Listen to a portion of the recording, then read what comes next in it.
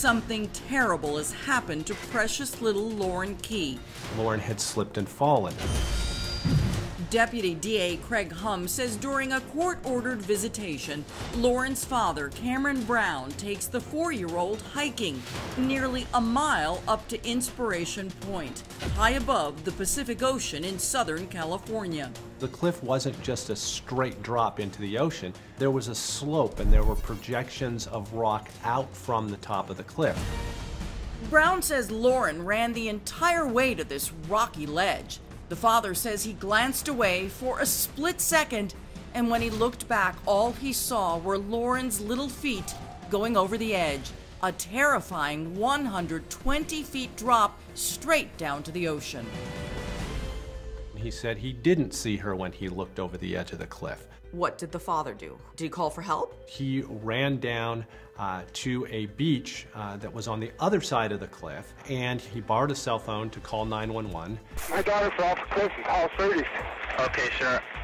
Are you near her? Can you see her from where you are? No, I don't know. I haven't gone down and found her. I just found somebody with a phone. I called you first. Now I'm going to look. Wait a minute. The father hasn't even checked on his little girl? Rather than going to her body or to try and rescue her, he spent about 4.5 minutes talking to the 911 operator. You'd think there would be panic or at least heartbreak in his voice. Not this dad. Does he know where he is?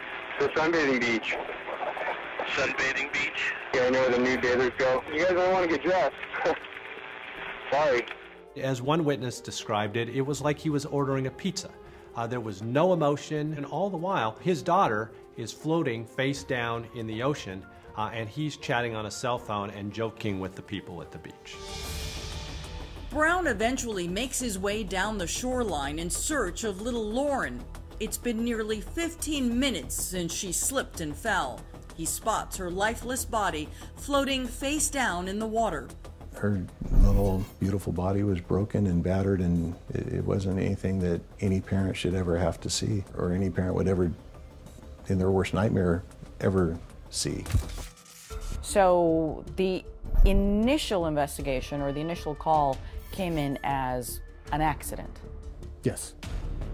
Los Angeles County homicide detectives Danny Smith and Jeffrey Leslie don't usually respond to accidents. But something about Brown's 911 call and the location of Lauren's fall was troubling. There's no way that a kid should be out on that cliff. I've been out on that cliff.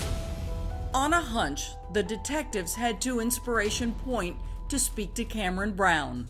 I went to introduce myself to Mr. Brown, and I remember coming back to Danny and saying, I don't like this. I don't like it. He was so disconnected.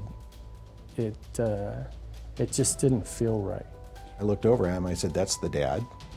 And someone said, "Yeah, that's him." And I was struck by the absolute poker face, lack of emotion, and very nonchalant. Was he upset? Was he distraught? His child is dead. No. He was more concerned about his surfboard on top of his car. An hour away from Inspiration Point, Sarah Kemar and her new husband are worried their little Lauren is late coming home. We decided to drive up to where her father lived, and we were on the phone to the police trying to find out if there was any accidents, and we were directed to go to the nearest police station. When the police told you to go to the police station, is that all you knew as you were driving over there? That's all we knew. So when we got there, we were met by a detective. It was all quite a blur to me. They mentioned the word cliff, and there had been a death, and it involved Lauren, but I couldn't piece everything together. I remember becoming hysterical. I was just cascaded into this emotional pain. I just remember wailing, heaving, no words were coming out. And as the police describe it, your reaction and the father's reaction could not have been more different on that day. I feel my reaction was what any parent, how they would react if they just heard the worst news of their life. But Cameron Brown's behavior is getting more bizarre by the minute. He showed no interest in what had happened. Instead, he wanted to know who had won the presidential election. Maybe Brown was just in shock, but there was something the detectives, who were both fathers to kids Lauren's age, couldn't explain away. Why a father would take his 4-year-old to such a dangerous place. When you saw the cliff, what did you think? Interestingly, Jeff and I are both afraid of heights. He would only go so far, and I'd only go a little bit further, and we were still at least 30 feet from where Cameron said that he took his daughter and sat on the edge of this cliff. So you as a dad, you look at this and you're saying, there's no way my 4-year-old's gonna walk this willingly. No. We finally, we called our SEB, Special Enforcement Bureau, and said, you know, we need some people up here with rigged up in rappelling gear. So wait a minute, you needed a team with rappelling gear to get to where he says they were sitting? Yes. Because you couldn't walk out there. We wouldn't walk out there. You know, perspective is everything. Here's how it all happened. Cameron parked on the other side of that point. Then he walked up to the point, went around this entire horseshoe, and came up to this cliff with a 4-year-old who he said was leading the way. By this point, what are you suspecting? I honestly didn't know. I'm just thinking it doesn't make sense. Did you believe Cameron's version of what happened on that cliff? It was very difficult to comprehend what he was saying is what happened. It was just such a bizarre death.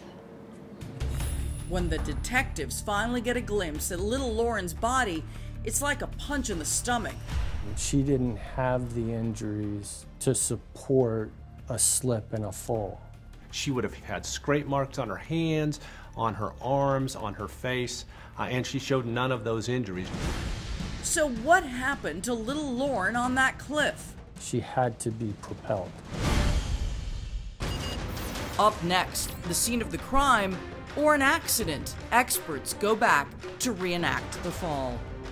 It's almost like the perfect place for something like that to happen if you don't want to be seen.